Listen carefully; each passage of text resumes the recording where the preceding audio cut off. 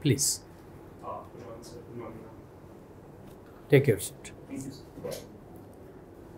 Introduce yourself, Bhavishya. Yes, sir. So my name is BHAVISHYA. I came from Kashmir, Rajasthan. I did my undergrad at IIT Kanpur in Computer Science and Engineering, and this is my second attempt at Civil Services. I will ask you one thing. Yes, sir. You are a pass out from IIT Kanpur. Yes, sir. He is one of the best institutes, that to in IIT, that to IIT Kanpur. Yes. So, why you opt to come for this civil services? What prompted you to come to civil services? Yes, sir. So actually, during my stay at IIT Kanpur, I tried a different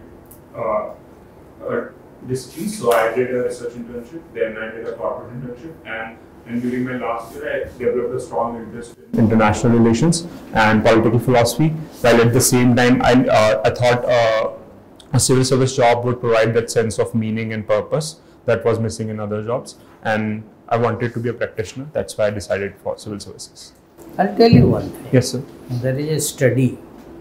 They tell that they spend about 6 lakhs of rupees per year for a student in IIT. Yes, sir. So the government is spending huge amount of money for study development of IIT students. Yes, sir. But after taking a seat over there, if you come into civil service, don't you think that it is a wastage of money government is spending? Second, now what happens is you are also in a way blocking will not be the right word. You are stopping another meritorious student to come into IIT. That is the reason that was a Pranab Mukherjee committee. Pranab Mukherjee committee recommended that this controversy was there previously. Yes, sir. Now he touched the hornet's nest. Yes, sir. That the technocrats, I mean doctors and engineers from IIT should not be allowed to come into the civil service. Yes, what's your take on this? Be little precise and give with a little narratives if you can. Yes, sir. So first, I don't think it's a waste of seat, because I think the major advantage is when people from different disciplines interact, and the progress happens at the margins. So, sir, and in administration and in foreign policy, technology would be the mainstream. So it would be really helpful if IITians and other technocrats can join the civil services. So I don't think that it's a waste of seat, and the aptitude that we have developed will help in civil services. What is your take on wastage of money? Now this much of money government is spending on it. Yes, sir. What is your take? So my training at IIT has not just the knowledge content, but has also built the aptitude, the general skills that are applicable across a broad spectrum. So, and that would apply in administration too. And the history shows that IITians starting from have been successful in all domains, including administration. Okay. Anyway, now my next question is, you must have heard these days a lot of criticism. This thing is coming, bureaucracy. Yes, sir. That was called the steel frame at one point of time by Sardar Patel. What do you think? Yes, sir. From your point of view, what major challenges the bureaucracy faces these days, and why it is still that the steel frame is crumbling down? Yes, sir. So there are multitudes of changes. Be specific. Yes, sir. So first would be the politicization of bureaucracy. Second would be the corporate politician and the bureaucrat nexus that is emerging, that is leading to cronyism. So third would be bad incentives inside the services, which leads to lack of meritocracy. Fourth would be with greater privatization, the best talent is not coming to civil services. So civil services losing its respect, its status progressively. You go to the Constitution of India. Yes, sir. Constitution of India gives a lot of safeguards. Yes, sir. to the civil services, all India services, IAS, IFS. So Article 3. Yes, no, Article 3, 309 to 311. Anyway, my point is they give a lot of safeguards. Yes, sir. And also lot of other safeguards. Yes, like UPSC also stands as a protection. Any action taken against you has to be referred to UPSC. Yes, sir. But why all these things remaining? Yes, sir. Previously it was not happening. Now why the bureaucracy is succumbing to political pressure? Is it for the material aspirations of the people, the bureaucracy? Yes, sir. So material aspirations have a role to play, but apart from that, increasingly the permanent executive is reliant on the political class for its promotions, its transfers, etc. That has also led to a pliable bureaucracy. Further, there's also ideological reasons which lead to greater politicization. Further, the constitutional safeguards are not as robust and have weakened over the time, especially in the post-emergency era. So those are some of the reasons. Bureaucracy is to blame for that. Anyway, yes, sir. My point is, yes, sir. Keeping this thing in view, you are still want to come into the bureaucracy. Yes, sir. And with a decision. Okay. Yes, sir. Now. Yeah, Mr. Bhavishya. Yes, what sir. does Bhavishya mean? Sir, Bhavishya means future. Future. Yes. Okay. When do we observe World Engineers Day? So World Engineers Day, sir, I'm not sure, but I think it's on 11th of May. Anyway, 4th of March. Okay, sorry, sir. And we have started observing World Engineers Day only from 2020. By the way, when do we observe National Engineers Day? So I think I confused National Engineers Day with World Engineers Day. Anyway, that is 15th of September. Why 15th of September? National Engineers Day. So I think it's to celebrate Shri Vishweshwaraya's birth anniversary. Yeah. Sir Moksha Gundam Vishweswaraya. Why do we call him Sir? So he was awarded the knighthood by the Royal Society. Did he get any civilian award from our government? So yes, sir. He got the Bharat Ratna. Can you tell me his main contributions? So his main contributions were in civil engineering, especially in building dams and water canals in state of Karnataka. Can you name the first dam in which he contributed? So in Karnataka, so actually I've studied it. Anyway, you are from Rajasthan. Yes, sir. What do you know about Mr. Rajendra Singh? Yes, sir. So Mr. Rajendra Singh is known as the waterman of India. He helped in conservation efforts using traditional techniques like jawhards, bawdis, etc. Did he get any prize, award, recognition for that?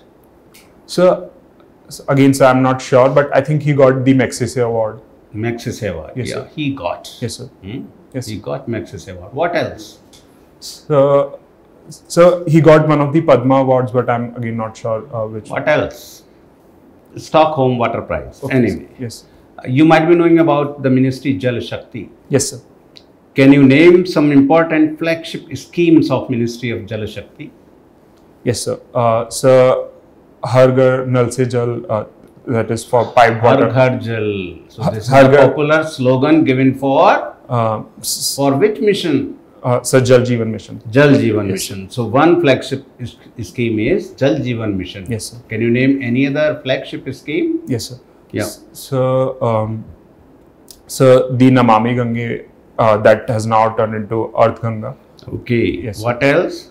So Jal Shakti Abhiyan is all related to water. Jal Shakti Abhiyan. Yes, what exactly that is? You are right. Yeah. Yes, sir. So it is about water conservation, rainwater harvesting, rainwater harvesting. So what is the popular slogan given by our Honorable Prime Minister related with Jal Shakti Abhiyan, as it is Har Ghar Jal in Jal Shakti Mission? Yes, sir. Here that is popular slogan. So it's about conserving water. The popular slogan, Har Ghar Jal, जैसे वहाँ slogan है. Yes, sir. Here Sir, it is. So, Har Boon, Har Ghar. Catch the rain. Catch the rain. Popular slogan given by Honorable Prime Minister. You are from Ajmer. Yes. What for people go to Ajmer? Tourists go to Ajmer. So first would be Ajmer Sharif Dargah of Khwaja Moinuddin Chishti, and second would be Sir Pushkar Temple. Pushkar, what for? They go to Pushkar? So there's Brahma Temple. Brahma Temple. So is it the only temple in the country or in the world? Yes, sir. Related with Lord Brahma? Yes, sir. It is supposed to be the only temple. Any reason which is cited in our Yes, sir. So it's in mythology. mythology? Yeah. Yes, yes, sir. So what is the reason? Yes, sir. This is the only temple of Lord Brahma. Yes, sir. All over the world. Yes, sir. So it is believed that Lord Shiva cursed Lord Brahma that he would not be worshipped on earth, and Who gave that curse? Who cursed him? Who cursed Lord Brahma related with this? so Goddess Saraswati. Was he his own son? Lord Saraswati. That is right. Okay. So Okay. So there is a bill which has been introduced in the parliament, and that is related with Criminal Procedure Identification Amendment Bill. Any idea about that bill? yes, Introduced recently, and what exactly that is? So, the criminal identification bill will lead to greater empowerment of police, Just please be brief. Yes, be sir. brief. So One or two lines only, not more than that. So it allows them to collect biosamples. Okay. Yes, sir. So new method of identification. Yes, Is sir. it? Yes, Is sir. it like that? Can Yes, you say? sir. Okay. Yes, sir. UAE Yes, sir. free trade agreement has been signed Yes, sir. by India with Yes, sir. UAE recently in the Yes, sir. month of February perhaps. Yes, sir. So now you tell me what are the salient features of this trade agreement, free trade agreement. Yes, sir. So it's a comprehensive economic agreement with UAE. So it would allow greater investment from the sovereign wealth funds of UAE into India, and it would allow Indian services market access in UAE. It would lead to overall growth of trade. So how much trade we are having at present with UAE, and how much it is going to be increased in another 5 years? So actually I read the numbers, but I cannot remember them now. But so I think it was in order of tens of billions, and it is $60 billion at Yes, present, yes, and sir. it is going to be increased by $100 billion Yes, sir. by within another 5 years. yes, sir. Okay, now you tell me what is this blockchain technology? Computer science, your subject, isn't Yes. it? Yeah. And how this digital currency, this will be issued with the backing of blockchain technology. So first of all, you tell me about the blockchain technology, and what is this? With the backing of Yes, sir. blockchain technology, the digital rupee will be Yes. issued. Yes. So firstly, blockchain is the distributed, anonymized, encrypted technology that allows different nodes to interact anonymously and with perfect security. So, and digital currency is based on the blockchain technology. So, for example, China has released its digital yuan, which is based on the blockchain. It would be controlled by the central bank of that particular nation, and it would allow full digitization, alternate methods of payment. Okay, my last question that relates with Minerva Mill case. Yes. So, which were the important provisions of the constitutional amendment, 42nd constitutional amendment, 42nd, which were struck down in this particular judgment, Minerva Yes, Mill case? Yes. So, if I recall correctly, in Minerva Mill's case, the judicial review was made part of the basic structure. The 42nd amendment led to the 42nd amendment made. Can you recall, can Yes, we sir. say like this, that Yes, sir. two important provisions made through 42nd Amendment in the Constitution were struck down by Honorable Supreme Court under this particular case, Minerva Mill case? One, precedence of directive principles of state policy over fundamental rights. And number 2, Parliament can amend any part of the Constitution. Yes, sir. Is it like that? Can Yes, you sir. recall now? Yes, sir. So that the first thing would be in Minerva Mills case, Supreme Court opined that there's a harmonious construction of fundamental rights and directive principles.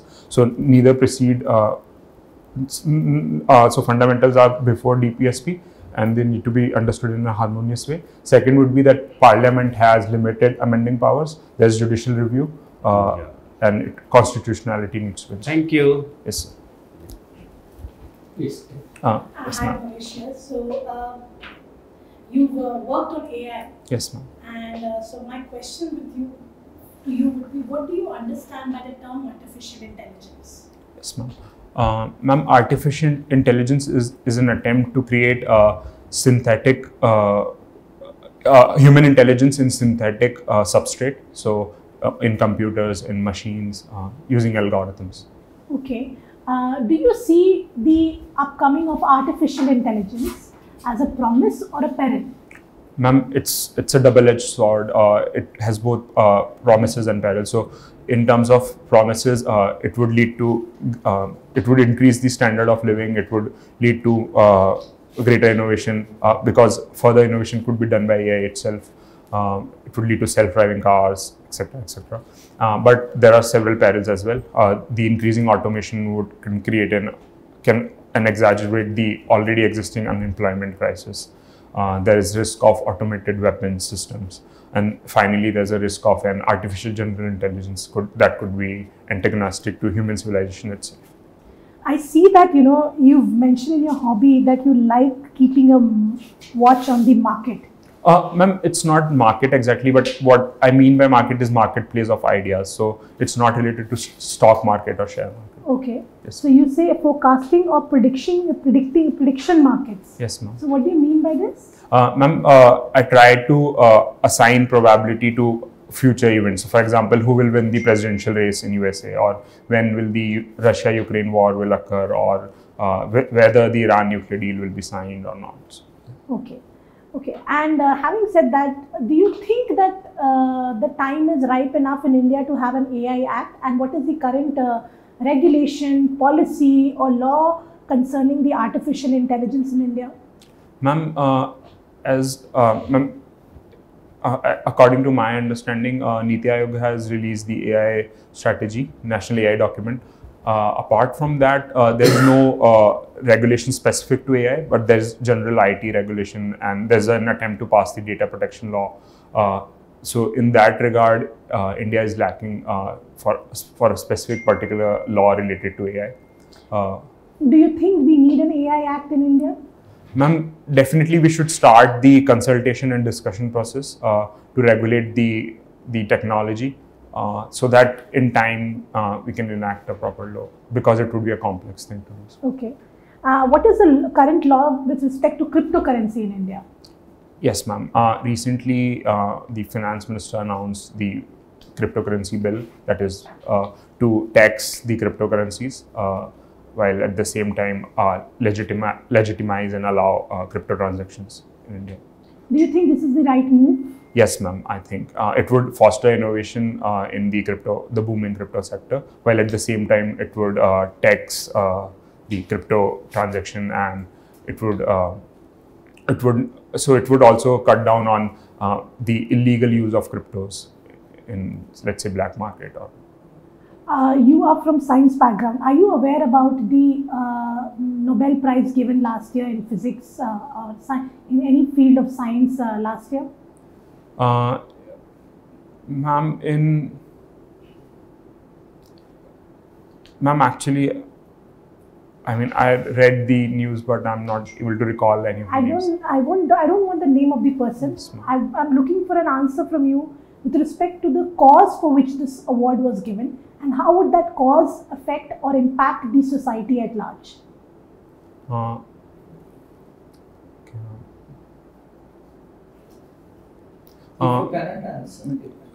So, ma'am, in case of physics, I think it was related to, ma'am, I'm not sure if I'm remembering Roger Penrose, who won the physics Nobel. I'm not sure if it was last year or year before. He won it for his study of black holes. He was the first one to propose the black hole model in terms of physics. In terms of physiology or medicine, I think the research was about how oxidization happens within cells. But again, I'm not sure on the details. Okay. My last question to you is that, are you aware about something called the hydroponics technique? Yes, ma'am. As I understand, it is the way of growing plants in water without soil. How popular is it in India? Ma'am, it's popular in urban settings and limited settings, but I have not seen a large-scale implementation. Okay. And which crop do you think is conducible for that kind of an agriculture? Ma'am, the designer crops or the home interior crops that are popular with hydroponics, because they could be grown inside, and maybe some kinds of crash crops also. Okay. Thanks. Please. What do you mean by liberalism? So liberalism is the ideology is an Enlightenment era ideology that developed especially with John Locke, that asserted individuals' right to life, liberty, and property. It restricted states' coercion, and over the years, it has expanded into further rights with freedom of speech, with J.S. Mill, and now women empowerment, abolition of slavery, and now even a welfare state. Okay, so I have been reading news. A lot of people are saying that the current government is liberal because it is liberalizing market, and other people are saying it is not liberal because it is encroaching upon the civil liberties. Yes. What do you think? Our current government is liberal or illiberal? Liberalism could be measured across economic or societal dimensions. I would say in economic terms, the government is liberal because it has tried to bring more free market reforms. In terms of society, it's still it's debatable, because some reforms like Uniform Civil Code are liberal in nature, while others could be argued to be more conservative or non-liberal or even anti-liberal. So Uniform Civil Code is liberal or illiberal? So I would think that it's liberal because it protects the individual from society or religion. Have you heard about that cousin marriages are allowed in South India and cousin marriages are not allowed in North India? So if we have a Uniform Civil Code, Yes. which one would you be following across India? Till now, there is no consensus on what would be the Uniform Civil Code, but I believe, as Law Commission and others have said, the Uniform Civil Code would not be exactly uniform, but it would respect diversity and it would try to protect individual rights. What do you think John Locke would have said about the hijab controversy? So Locke would have said that it is within individuals' right to either wear a hijab but at the same time, it's within an institution's right, like a school or a religious place, to enforce its code of conduct, the dress code, etc. Okay. Do you think the difference between a Leviathan government and an authoritarian but electorally selected government Yes, sir. is only a matter of semantics? I don't think so, sir, because a Leviathan, as in Hobbes and Leviathan, is a totalitarian government. It has absolute authority, while our democratic government could be changed through elections. So it's still not perfect. There has to be fundamental rights, but still a democratic government is more legitimate than a pure Leviathan. So there are no fundamental rights in a Leviathan? Yes, sir. I mean, there's a right to life, a right to resist, but I mean, so Hobbes said under a Leviathan you have a right to resist, but there's no fundamental rights as such. Okay. So you have also shown interest in forecasting or prediction markets. Yes, sir. What is a regression analysis? So regression analysis is a statistical technique where you take a sample of data and you try to fix a predictive curve or a predictive equation along it, and try to predict future outcome based on past sample. What is p-value? So p-value is a statistical measure to check if your hypothesis is actually if your hypothesis is denied. So if p-value is less than 0.05, it says that your null hypothesis is wrong, and you can take a decision. Okay. My final question. Yes, sir. Do you think there have to be a proliferation of IITs and a dilution of the brand IIT? So there are conflicting interests on this. So first, we definitely need more IITs to meet the demands of all the students and ensure social justice, for example. While at the same time, we need to maintain the standards and the brand of IITs. So I think till now, what the strategy has been to ensure that the top 5 or top 7 IITs maintain their higher standards, while at the same time, more IITs are opening across India to meet the need for quality education. Banaras Hindu University Technical College was even a good college before it got an IIT tag. Yes. What exactly an IIT tag brings to an institution?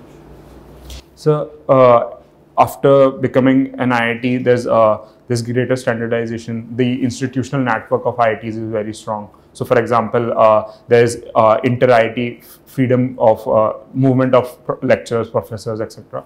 And there's institutional knowledge in IITs, which could help an institution become more strong. There's an alumni network. Suppose you are recruited into the civil service and become an IAS officer. Yes, sir. You are posted as SDM, Yes, sir. Sub-Divisional Magistrate, in a tribal district. People are very poor and this. Yes, sir. What will be your priority of the work? What work you will take on priority basis? Yes, sir. So first would be ensuring that the already existing schemes and laws for tribes are properly implemented, like Forest Rights Act and others. Second would be to ensure that tribals have their basic Jal Jungle Jameen, so their livelihoods are ensured. Third, the problem of malnutrition, backwardness of women, alcoholism, gambling, etc. are much more adverse in tribal populations, so that needs to be corrected. Third, we can connect the tribals to other markets or online platforms like TriFeed does that. So to ensure a higher income to tribal population, and things like ecotourism could be implemented to maintain a balance between economics and a sustainable living. It's a different aspect. All these things combined into one. Tell one what. So That is precisely what Vijit Banerjee told the Nobel laureate. One what which ails the tribals. which ails the tribals? Poverty. Yes. Yes. Poverty in different form, Yes. in different manifestations. Yes.